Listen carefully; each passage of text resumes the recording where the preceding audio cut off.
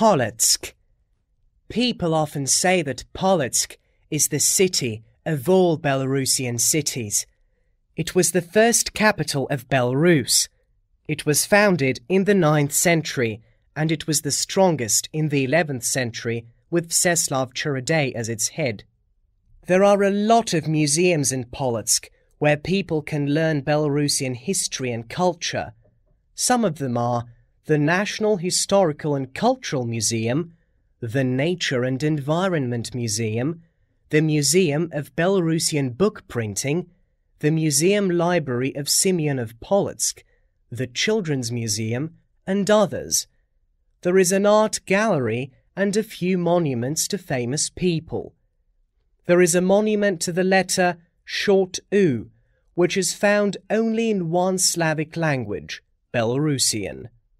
Po-lotsk is famous for its churches.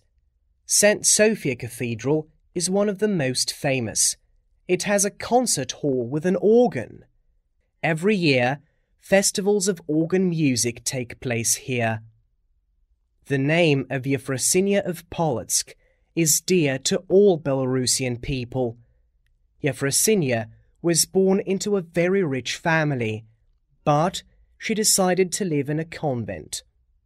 There, she copied church books and then gave money to poor people.